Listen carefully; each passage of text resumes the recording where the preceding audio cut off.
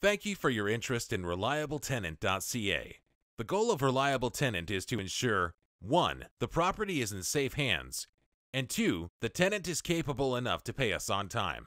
Our experience is most of the problems are eliminated if this is done properly. Initial screening. Our philosophy is that $25 less per month is any time better than a shady tenant. In order to determine the reliability of tenants, we look at the following things: job letter, pay stubs, check with employer, length of employment, credit check and liabilities, how many people will stay, smokers if any, pets if any, why are they relocating, Canadian citizens or visitors, guarantors if any. Our experience is more questions you ask, the harder it becomes for tenants to bluff. This gives us a fairly good idea if the tenant is reliable. Once we are satisfied, we shall recommend this tenant to you. Also, we will be extracting all important details on a single page so it becomes easy for you to have a bird's eye view. Once you give a green signal, then we start preparing paperwork. It is important here to understand paperwork should be within the guidelines of the Ontario Landlord and Tenancy Board. To ensure this, we have a ready access to our lawyer should the need be.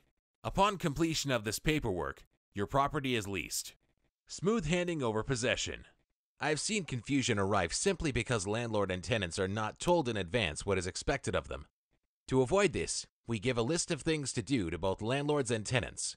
One of the things we do insist on is tenant and landlord preparing inspection checklist, preferably with photos, as this eliminates tenants claiming later on, but this is how it was.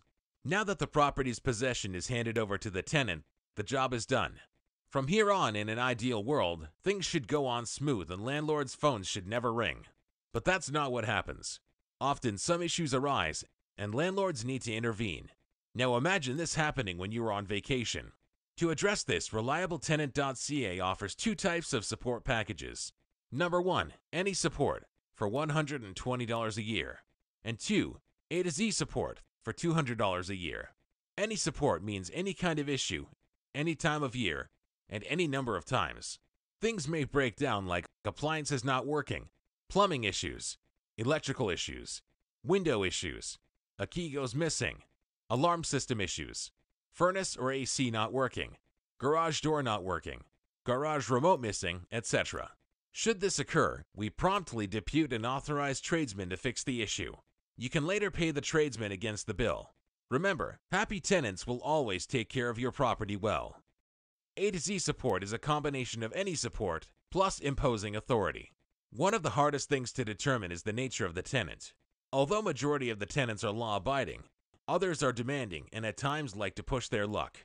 Imagine not following condo rules, unclean property, unauthorized people residing, dangerous pets, harassing neighbors, smoking in premises, not maintaining grass, not shoveling the walkway, or as serious as not paying the rent and not vacating.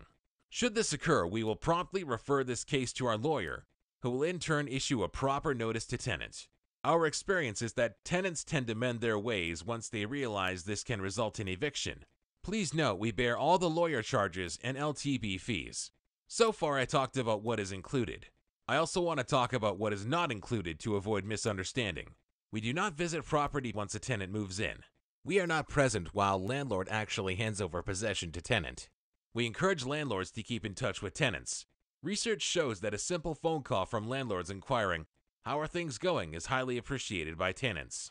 We cannot be held responsible for personal behavioral issues. Example, someone isn't very clean, or someone's guests are often noisy. Someone may not follow condo or city bylaws. Someone may not shovel snow, etc. These things are hard to establish before selecting a tenant. However, we can certainly issue notices to tenants through proper channels.